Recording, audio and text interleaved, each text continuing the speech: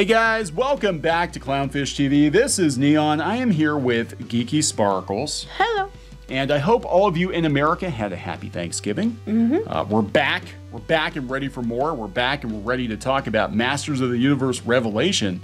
Again, because it is the gift that keeps on giving, even though we thought the show was absolutely abysmal, except for the animation. The animation was good. Well, no, I mean, I won't. Okay, you know what? To be fair, I have liked the second half better than the first half for the simple reason that I am so amused by how stupid it was.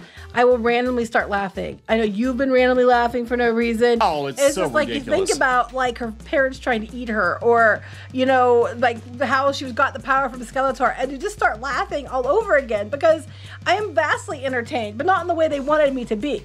If you told me 10 years ago that they were going to do a He-Man reboot, right, or a pseudo sequel, right? That's basically, I guess, it's a pseudo sequel. And they were going to do that, and these were some of the plot points, I would have busted a gut. I'm like, there's no way in hell that they would ever, that Mattel would ever agree to that. And by God, here we are. It's 2021, yes. and they did it. Batman and Robin levels of cringe in the show, and it's like, holy shit. It was a show they definitely should have released in one chunk and not have done two chunks. But even then, I think it would have helped a little bit, but there was so many things in there that were just, what the hell? I don't think it would have done much better. But it does seem like the ending was a little different. I think I don't know that for sure. We have no confirmation. Yeah, it does. I mean, it's one thing we talked about in our review. It feels like they were setting Andra up to be much more important than she actually wound up being. And by the second part of the show, she was just kind of an afterthought. Yeah. Like, she was barely in it. Yeah. Which I thought was weird given how much screen time she'd been given. Well, I thought it was funny, too. Like, she wanted a family, right? And so he's like, okay, I'll make you a lieutenant in my army. And at the end, they're talking about, you know, family, but basically she's still the hired help. I just thought that was funny. Whatever. I mean, whatever. The show's a bust for us. Your mileage may vary. I thought this was funny because, you know, our Arcane's actually getting quite a lot of good buzz. It was very popular.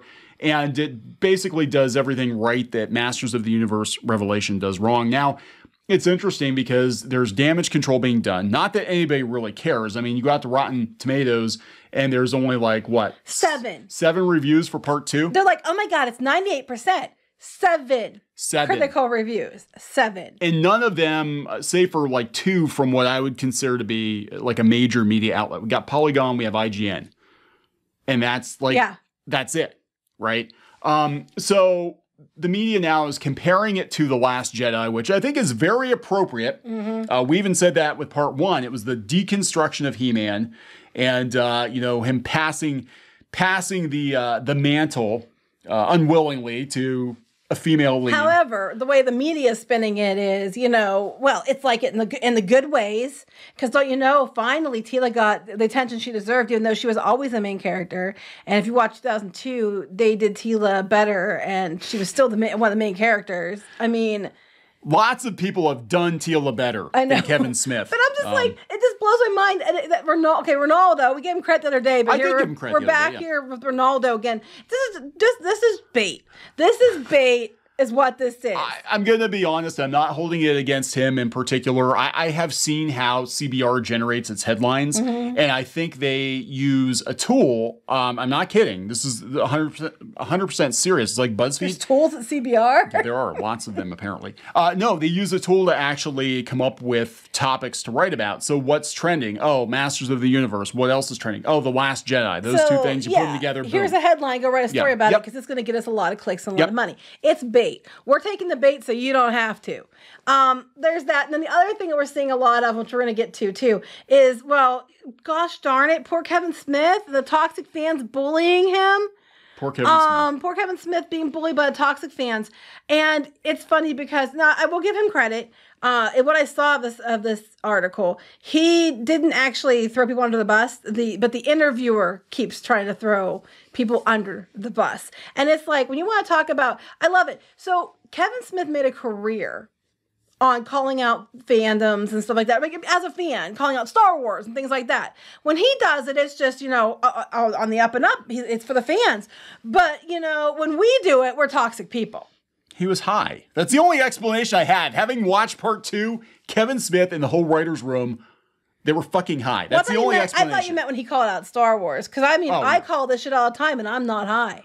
He was praising Disney's sequel trilogy. Oh, yeah, well, which was worse than the prequels. But again, I think he was high, or they were paying him or something. Kevin Smith has changed ever since he moved to La La Land. Mm-hmm. He's not the same person he used to be. But that happens. You want to keep your gigs. You got to play by the rules. Right. So anyway, let's start. Where do you want to start with this? We'll start here, but before we get into it any further, please subscribe for more pop culture news, views, and rants, guys. Over 242,000 subs.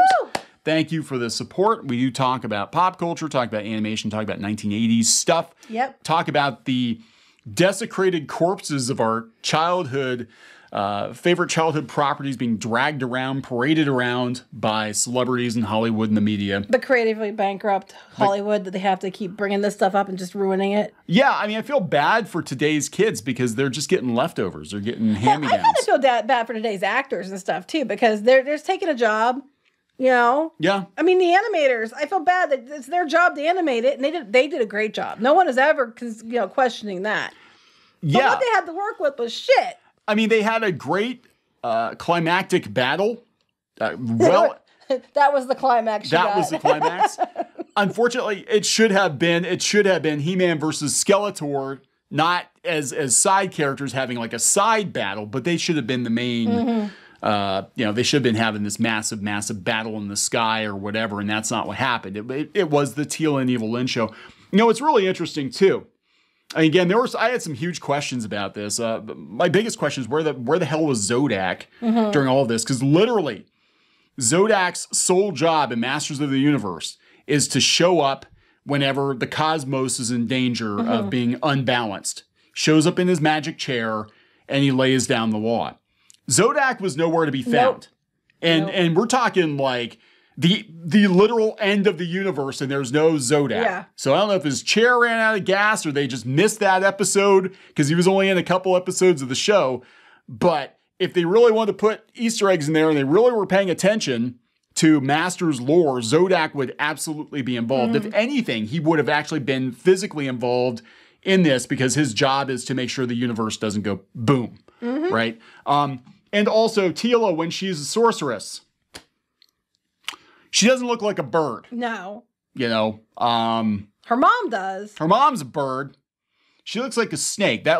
She was sold literally as the goddess, as the sorceress before the Filmation cartoon. And she had snake armor. Right. And they made it look like a bird. Yeah, and they had Zoar and they had the snake at the beginning. Right. And I kept thinking, well, they're going to give her the snake armor. Right, because they're bringing the snake into it. Nope. But because the plebs won't know that sorceress, we don't make it exactly the same. Again, who is this for? I thought maybe that's why she can leave the castle. I'm a snake, not a bird. But no, she's a bird. I don't know. But she suddenly can leave the castle. Anyway. Let's go on. So you read this article. I know I skimmed through it. I was like, it's bait. It's bait? It's bait. And so I just was like, oh, roll my eyes.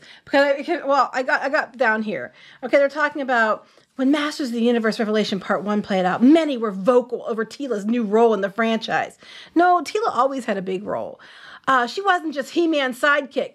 She wasn't in the original. She never was. She wasn't in the 2002 version either. Several episodes. She actually, I would say her backstory was explored more in depth than any other character in that show. Mm-hmm. So Instead taking the lead as Liberator, trying to bring back magic to save Eternia after Prince Adam was killed by Skeletor.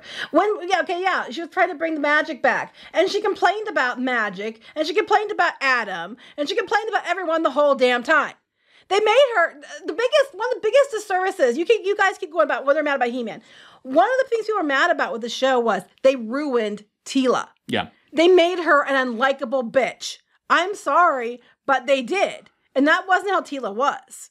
So in that regard, they did kind of pull a Last Jedi because we had a lot of unlikable bitches. And yes, in the Last Jedi. Yes. So you're wrong there. Now as part 2 unfolds, we see how our journey in this series, as well as He-Man's return, share a surprising theme with Star Wars: The Last Jedi.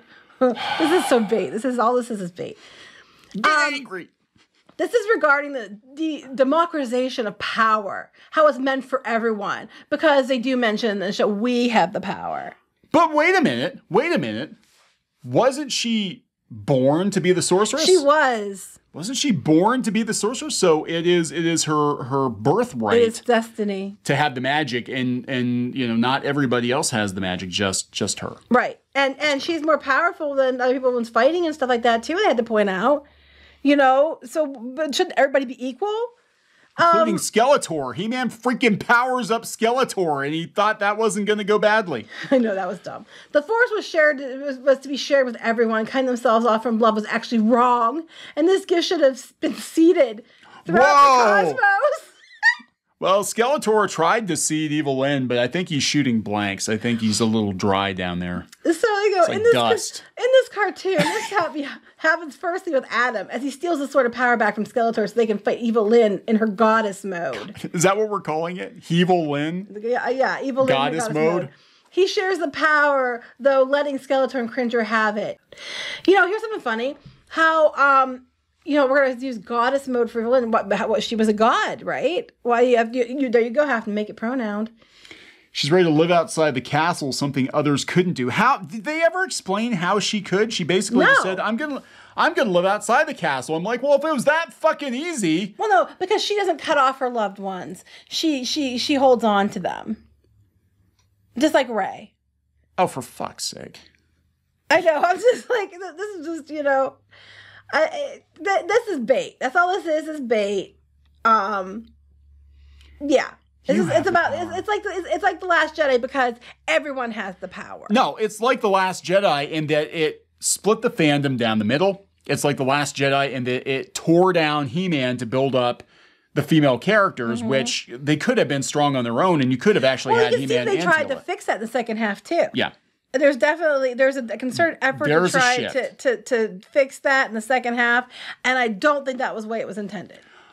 Yeah, I mean, I've heard that the second half was delayed because of COVID, but it does seem like there was a huge tonal shift in the second season. Like they were trying to retroactively fix what they could, and they might have had a couple episodes left. But it did, again, just look at Andra as being one example. Andra was, built up to be a very important character, and she was all but sidelined, except for the very end, in the second part. And that tells me that at some point in time, they changed direction. Right. And now she's like suddenly, she hates Adam, she's mad at him, and now they're holding hands at the end of the show. She hates magic, but all of a sudden she can cast spells. I mean, well, she was always going to be able to. It was a little bit, I did see they had her struggle, like she was trying to send a message and she couldn't do it, but she could teleport people and things. She was trying to use it, but it wasn't until she went into the water that she got her power, that she actually could, use it. Which they kind of explained that in a way that made a little more sense than like Rey. But still, she was always going to be sorceress. That, if you watched any of the original shows, read the comics, any of it, she always was going to be sorceress. One of the earliest episodes of the original Filmation series talked about her, or like we knew pretty much right out of the gate that she was the daughter of the sorceress. Man-at-Arms was not her biological father, however. 2002, he could have maybe possibly been, or his brother. That's complicated, kind of gross. Kind of gross, but yeah. So then we go from that to this little lovely thing from the Thrillist. He has a PR guy. He's got to have a PR guy. Kevin Smith hopes that Masters of the Universe Revelation Part 2 sticks the landing. Well, Skeletor tried to stick something. And most people are like, what the hell? I can just picture Kevin Smith, old Kevin Smith, not new Kevin Smith. He doesn't even look like Kevin Smith. He looks like Kevin Smith's dad or uncle or something. But old Kevin Smith trying to be like, yeah, so then how does Evil Lyn get the power there, Kevin? Oh, well, she tries to fuck Skeletor, but Skeletor is too powerful, so she says, tone it down, babe, and then we can fuck, and then she steals the sword. I'm like, what? Yeah. To Mattel. Like, you explain this to Mattel, the toy company. It's so metal. The toy company. Oh, yeah, Evil Lyn's going to trick Skeletor with the promise of booty, and that's how she's going to become Evil Lyn. Oh, I'm sorry, goddess. And we're gonna make all these sex jokes in this toy-based show. Well, we're gonna look at this now. So, and no, contrary to what the internet might have led you to believe, showrunner Kevin Smith did not kill off your beloved muscle-bound hero. Actually, Kevin Smith bragged about killing him off and got to kill him off twice. And it was me who said, If you go back to the video, I don't think Adam's dead. I think that they're just making you think he is, but he's not dead when the second killing came around. So technically, they did kill off the muscle-bound hero. Kevin Smith likes to brag about it, but they brought him back. And if you listen to the videos, Thrillist, you'd know that we said that he's probably not dead. The thing is, though, it doesn't matter if they killed him or didn't kill him. The problem, they killed him in other ways. Yeah, the problem people had was that they sidelined He-Man in favor of Teela and Evil Lynn. I mean, we only get proper He-Man 10 episodes. We only get proper He-Man in the first and last episode. And what was it? No, there is no stepping aside of He-Man. Well, technically he doesn't step aside. He gets killed. But they still was the same basic idea. Yeah. It's not the He-Man show, it's the Teela show. Yeah, it's right. Semantics. It's semantics. Okay, and everybody kept thinking or semen antics. He tried that. But like as far as Teela and Andra and Teela having a girlfriend, it was made pretty clear. Now the other critics were all like, well, they're very much heavily indicating that they're together. Grace Randolph suddenly it got changed. Grace Randolph said, she said, Kevin Smith, you basically lied. And then she watched one episode of part 2 and she won't even watch it. She's like, I'm not watching any more of this crap. Basically. Yeah. So you missed the best parts, the funniest parts. Cringiest So here we go. Why Revelation Part 1 was hailed by critics earning a commendable 98% fresh rating on Rotten Tomatoes. It did not get as very good for the audience. A fraction of the franchise's passionate fan base begged to differ. A fraction of the passionate fan base. Which one's the first part here? The 47 critics gave it a 94%. It wasn't 98, it's 94. And 39% of was what the audience rated it as. Yeah, in that regard, it is very, very close to The Last Jedi with a 91% and a 42% audience score. But yeah. So it was not 98%. If you're talking about part 2 was 98%. But it is literally part 2 is listed as 100% with 7 ratings, 7 critical ratings, and 52% with the audience score. And it has come and gone. Its time has come and gone. Netflix is like if it's not reviewed within the first week or 2, it disappears. Well, look at this. There's only 394 user ratings here. Nobody's watching it. That's it. No one is. And if you go back to the other one, 6,940. Nobody cares. Okay? That's the problem. And it wasn't 98%. It was 94%. So they said a fraction of the franchise's passionate fan base begged to differ and unleashed a whirlwind of contrarian opinions, knee-jerk reactions, and venomous speculation about where the series would go. Clearly, you're talking about us, Thrillist. Let's talk about this. And unfortunately, Smith took the brunt of toxicity. Let's rewind and review, shall we, Thrillist? Okay, the passionate fan base begged to differ and the least contrarian opinions, knee-jerk reactions.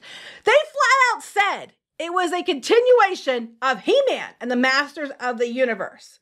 They flat out said it was going to be very metal, and if you were fans of the original, it was going to be made for the fans. They never said it was going to be the Teela show. Had they said we were going to make it about Teela, they did kind of allude to it in the one thing, which we pointed out. And PowerCon then disappeared. Right. We were the ones that pointed that out. And if they had just been upfront about it, people wouldn't have been so upset. But they were not upfront about it, which to me, and I have said this before, is more misogynistic than anything, because they themselves didn't feel that being upfront with people would carry the show because they didn't have enough faith in their female character. To me, that's more misogynistic. Venomous speculation. All we put up, Thrillist, was that we heard from somebody who had the script that it was going to be the Teela show, which it was. That He-Man was going to step aside and Teela was going to have the power. She was going to be, like, it was going to be her thing, which it was. And that she might have a girlfriend with Andra, which everybody thought was the case. And they got lauded for it in early reviews. All of which was true. And no one would have thought twice about it. But Kevin Smith came down on high to bully us. That was what it was about. Kevin Smith came down to bully us. Yeah, I tried to respond. He was doing that live stream. And he had turned the comments off. I was actually going to pop in and be like, I will talk to you face to face. yeah, if you want to come down from on high, we can have a discussion. Hell, you can come to Clownfish TV and we can have a discussion. He tried to send the different blogs after us to, that they were causing trouble. Had a couple of them actually was a CBR or was it called? I think it was CBR. Screen Rant. Or no, Screen Rant. Screen Rant came after us, yeah. With Screen Rant, one of them had put up that they heard the same thing, that it was going to be a female-led Tila show, and then they had to retract it because Kevin Smith had a hissy fit about that, because we pointed out, like, well, here comes somebody else saying the same thing we've said. But venomous speculation. I think that's like this, I guess like this venomous article, because you're full of shit. Who is this person? You're full of shit, Gil. Oh, didn't we have trouble with Gil before? I don't know. Gil's full of shit. Venomous speculation about the series would go. And by the way, the speculation was correct. It was 100% correct. I got the nickel tour of it. I had the source explain it. They offered the script to me. I didn't take the script because I didn't want any legal problems. But I know and trust our sources. Like this source in particular, I know works in the animation industry. And we kept saying the whole time, trust our source. Yeah, we trust our source. When Kevin Smith, tried to make an example of us, which just basically told everybody that we were right by him doing that. We're like, okay, fine. He's saying that's not the case. We'll take him at his word. And we let it go. But Smith and Company would not let it go. And then he took the brunt of toxicity. Bullshit, Thrillist. We took the brunt of toxicity from people like you. Oh, hell, we had all these garbage YouTubers being like, look, Kevin Smith's telling the truth and Clownfish lied. And it turned out then nothing. Nothing when it turned out that we were right. Nothing. Right. But months and months and months of that shit. Smith took the brunt of toxicity. Bullshit. And beyond that, I love this knee-jerk reaction. So, fellow fans, if you didn't like it because you didn't like the choices that Kevin Smith made, those were just knee-jerk reactions, says Thrillist. So now Masters of the Universe Revelation Part 2, which consists of 5 episodes, is here to complete the second half of Smith and crew's overall vision. And guess what? Even as Part 2 trailers already indicated some time ago, He-Man is still alive and well, which we said before there was even trailers. Yeah. Cue the fan base's epic sigh of relief, which we said before there were trailers. I mean, and here's the thing, you'd be like, well, they're not talking about you. Yeah, they are. When they put this venomous speculation, they're talking about us. So, fuck you, Thrillist. Anyway, as expected, Revelation Part 2 is laced with nostalgia and loaded with winks and nods that will give eagle-eyed fans plenty to chew on. And yes, you'll get to see He-Man and Skeletor duke it out in perhaps one of the grandest SmackDowns ever. Yeah, they were the B fight. We had 2 fights going on simultaneously, and clearly it was the Teal and Evil Lynn throwdown. Well, to be fair though, Sorceress though, if she was Sorceress is the most powerful. Yeah, but so I mean that makes sense. Yeah, but it was like there's a big tease. It was gonna be the biggest, bestest fight. He-Man, Skeletor, and He-Man even says to Skeletor, "This isn't about us." Yes, as he chucks him. It's about the women. But to be fair, and I said this in the other thing, that Sorceress is the controller of power, Castle Grayskull, and which why I don't want this shitty version of Tila to get this power of Sorceress. And at that point, Evil Lynn had all the power, so that they would be the main battle going on. That makes sense. But where was Zodak? I know. Where was Zodak? Anyway, so then they decide to interview. They're going to interview Kevin Smith, and you can go look at this, and if you want to read this, you can go ahead and go do so. But here we go. Masters of the Universe Revelation Part 1 was well received by critics, all 47 of them. But there was also some toxic fandom in the mix. Are you hoping that Part 2 wins back the naysayer fan base? Here, newsflash, it didn't.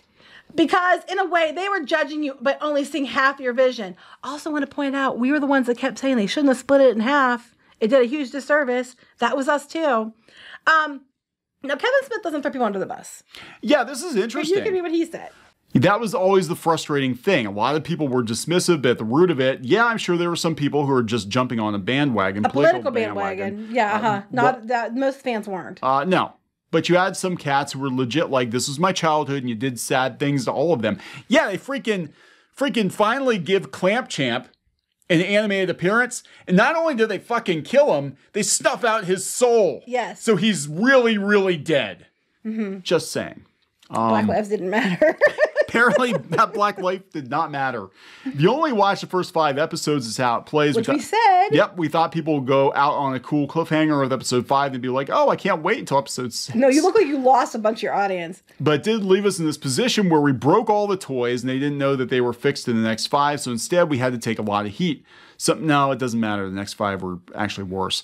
Some cats literally thought we killed Orko. In retrospect, I wish all 10 had gone up because it would have negated all of that. I think, and I said since the beginning, you said since the beginning, they should have done all 10 at once. That splitting it up was probably the wrong thing to do. Well, you couldn't tinker with the ending if you did that. Well, that's true. Mm-hmm. If that's what happened. I don't know. I'm not saying releasing all 10 would have made everyone love it. No, it wouldn't have. No, I'm sure there would still be some people who are like, I don't like it. It ain't for me. That's most of the people. Some won't come back. Well, it looks to me like a lot did not come back based on the number of audience reviews and the number of critical reviews. When you got Grace Randolph, like, I'm not even going to waste my time with any more of this. You know, you done fucked up. Maybe years down the road, someone will tell them, no, it sticks to the landing. It doesn't stick to the landing. No, it does not. I'll skip to the ending. It doesn't. The best you can hope for is that they give it a role eventually. We did. They bring in Scareglow, they bring in Vicor, they bring in Hero, but no fucking Zodak. Mm-hmm. Literally, that is his only job. He's like, you did all these cool things that had never been done before. For example, you brought in Scareglow, Vicor, Hero, and all these obscure characters. Yeah, you race-bent Hero, who made up their anime debut, but some fans are hung up on the minuscule things like Tila's haircut. No, it wasn't about the haircut. The haircut is like a running meme at this point. I mean, that was a really bad choice of design. It was about the fact you ruined Tila. The voice actress, I'm sorry, Buffy, you did a shitty job. The voice acting was terrible, and Tila was not Tila. They ruined Tila. Oh, he even makes the comparison to The Last Jedi. In the way that I sat by the sidelines and watched people react to The Last Jedi, I thought, man, people really take this stuff seriously. I suddenly found myself at the epicenter of something like that and it was heartbreaking for me because I honestly thought we're giving people the ultimate masters of the universe, so it was a bummer. Well, he thought that because he wasn't actually a damn fan. Yeah. That's just it. You weren't a fan, dude. Like, you would have known, like, even people that reviewed The Last Jedi objectively, a lot of them, I would say, were not actual Star Wars fans or then they just look at like as, oh, it's a beautifully shot movie with some nice acting. Well, you know what I love? Where did Kevin Smith get his career from? What did he do again? Shit on Star Wars. Right. He's like, I watch it and I thought they take this stuff seriously. Shit on Batman. You took all this stuff seriously for Batman and Star Wars when it mattered to you for years? You mean like that? Dude owns a comic shop. I mean, come on. How could you not? I mean, this is what blows my mind. Kevin Smith, are you so out of touch out there in California that you have completely lost it? You should know. You should know that when you're playing with somebody else's toys, you're not allowed to break them and put them back in the box broken. Well, yeah, well, I love this. Well, you suppose he fixed them. He taped them at the end. He taped them up. He taped them, put different body parts of different characters. That's how he got people Sid in. from oh God. It's a He-Man's body with Tila's, well, it's not even Tila's head. Evil Lynn's head. It's kind of like Tila's head because it's shaved, but it's supposed to be Evil Lynn. I don't know. But he's like, they take this stuff seriously. You mean like you took Batman and Star Wars seriously? I found myself at the epicenter of something like this, and it was heartbreaking. Because let me fix this. I honestly thought I was giving people the Masters of the Universe they'd want because it was my version of it. And it wasn't. He admits multiple times he never watched it. It's easy to do this when you don't care about it. Okay. And we see a lot of people come into, just because the guy has, quote unquote, geek cred doesn't mean he's a fan of this specific property. So they go on about different characters he squeezed in and all this other shit that doesn't really matter. And they're talking about Evil Lynn and all this stuff. And it goes on and on and on. Most of if you look at the ones who are doing the most calling people names and stuff is the interviewer, not Kevin Smith. Yeah. Which I said to begin with. But they're talking about 2002. I don't think anybody watched 2002. It's the only time I've seen 2002 even mentioned. Because 2002 keeps getting glossed over, and it was a much better show. Well, he's talking about Evil Lynn getting this amazing backstory, finally. I'm like, did you watch 2002? Because she was as fleshed out, if not more fleshed out in 2002 than Tila was. Like, Evil Lynn had a great backstory in 2002. Yeah, well, she never had the stage to herself. You did, but then you bring up 2002 here. The next paragraph. You clearly didn't watch it, and her parents didn't try to fucking eat her. I'm like, I still can't believe that was her story. Her parents tried to eat her. Her dad was insanely powerful. She had some issues or whatever. She was instrumental in the creation of Skeletor. And yeah, there were some, you know, more romantic overtones, I think, in 2002, but... Well, they said, yeah, they always kind of hint at romance between the two, but Squid King brought up something interesting. He mentioned that in the early episodes of The Revelation, that Skeletor basically made a joke that, you know, he's an incel, and that's why he's evil and angry. Then Evil Lynn's like, let's partake in our other favorite pastime. Well, that would imply that he do that all the time. But I thought he was an incel, and that's why he's mad and wants to burn everything down. Which is it? And that was our son who caught that in passing. So, I don't know. It goes on about the Horde, and they're trying to get themselves, like, you know, they're trying to get themselves more seasons. Do not touch She-Ra. She's been fondled enough and not in a good way. Oh, Amazon's going to totally touch her. Just don't touch She-Ra. Yeah. But they're going on about this fantastic, you know, reaction to it. Literally 7 reviews. From the critics. That's just it. 7 reviews. All audience. There's 300 and some reviews. Giant dumpster fire trying to be edgy. I don't foresee there being a second season. I could be completely wrong, but given the lack of give a shit from part 1 to part 2, I don't see there being a second season. Unless Mattel is selling a phenomenal amount of shaved head Teela action figures. Our Walmart has a bunch of the figures and no one's buying them. They bought the Origins are all gone, but they still have a bunch of the Revelations. And weirdly, I've heard from people in the know that Mattel is going to wind down the Origins line and focus everything on the Masterverse line. Oh, yeah, I knew about that, yeah. Which has a lot of the... Now, I mean, look, the toys are actually pretty good. I'm not going to lie. They're pretty good. The character designs for a lot of these things were actually pretty good. The art was pretty good. All of that stuff was good. We never said it wasn't. The story, however... It was a well-polished turd. It was exactly what we were afraid of when we started hearing leaks. We're like, oh, God, this is going to be... But anyway, we're only bringing this up again mostly because I wanted to tell Thrillist to fuck off. And I'm not sorry, Mom. I'm just not, because Thrillist is, they're picking on poor Kevin Smith, the toxic trolls. I'm like, I would say you're a toxic troll. All right. Yeah, he's doing the media rounds right now. I think it's too late. It's over. It was over with the reaction to part 1. That's it. They really should have just done it all at once. Yeah, I agree. I mean, I honestly don't think the reaction would have been much better, but it would have been a little better. It's over. I think it's over. And what we heard from people who talked to people on Netflix that they just wanted Kevin Smith to shut up. So that we have heard from multiple people. Yes, they were trying very hard to get Kevin Smith to just shut the hell up. He has made it worse because he would not stop talking. And actually what's going to happen, because we know the true to form with Kevin Smith, when things don't go well, in about 2 years, once his NDA runs out, he's going to be on his podcast, bad-mouthing his former business partners. Oh, like he does with Disney? With Disney and with Warner Brothers. And yes, there will be Netflix stories, I'm sure, on his podcast. So just wait for that NDA to run out and you'll get to hear them all. Gonna wrap it up. Yep. Please subscribe for more pop culture news, views, and rants, guys. We'll talk later. Bye.